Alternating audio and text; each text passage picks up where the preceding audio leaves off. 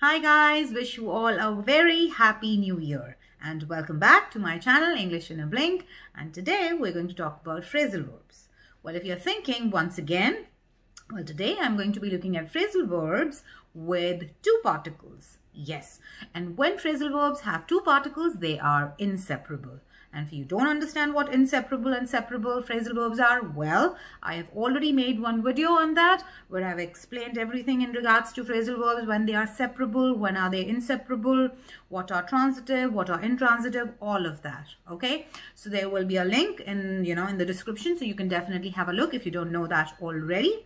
So like I said, today I will be looking at phrasal verb with two particles, and the first one in that is come up with. Okay, so this is the first phrasal verb. When you say come up with, that means that means to find or produce. Okay, so we need to come up with a solution. All right, so when you have to come up with something, that means you have to find something, you have to produce something. So like I said with the example, we need to come up with a solution. So you have a problem, you are dealing with a problem in your office, anywhere, and then you have to come up. So you're like, okay, now this cannot go on, we have to come up with something, we have to come up with a solution. Okay, then the second one is your get away with. Okay, so when you get away with something, that means you have escaped some kind of a punishment. Okay, so let's say the robbers, they robbed a bank and got away with it. That's too bad, isn't it? Yeah, but they did. Okay, so the third one is go in for. Okay, so when you say you go in for something, that means to do something because you enjoy it. Okay, so with an example, I don't really go in for playing football. Okay, and you don't really go in for playing football, that means you don't enjoy that. Okay, so when you go in for something, that means to do something because you enjoy it. Okay, moving on, the next one is get round to. Okay, so when someone says get round to, that means to find the time to do something. Okay, that's when you get round to. So I never seem to be able to get round to tidying up my room.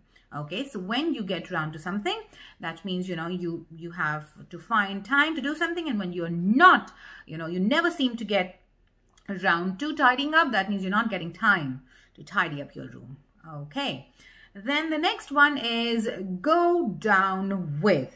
Okay, so when you go down with something, that means you've become ill. Okay, so many people have gone down with COVID this year. Okay, so when you go down with something, that means you've become ill. All right, so the next one is go through with. Okay, so go through with, that means to do something you promised to do even though you didn't really want to do it. Okay, so I mean, you promised to do something and then you were like, okay, I promised, so I will go on and just do it even though you didn't want to do it in the first place. All right, so that's when you go through with the plan.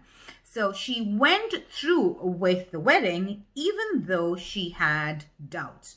I mean, that's not a intelligent thing to do, but she went through with the wedding even though she had doubts.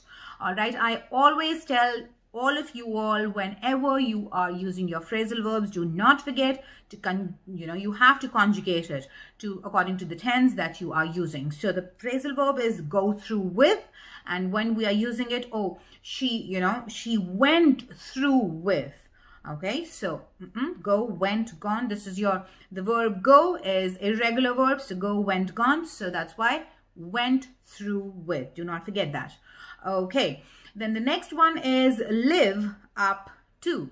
So when you live up to something, that means to do or behave as you are expected to do. Okay, so she lived up to her expectation of being a hard boss. Okay, so she was really, before she came to join in, everybody was talking, oh, you know what, there's a new person who's coming and she has a reputation of being very, very strict. And when she actually came in, they were like, oh, okay, she's living up to her expectations. Okay, so we all thought that she's going to be a very strict, hard boss, and that's what she is. Okay, so live up to. All right, moving on, the next one is look up to. So when you look up to someone, that means you admire and respect someone. So I mean, who is that you look up to, people? You can write in the comment.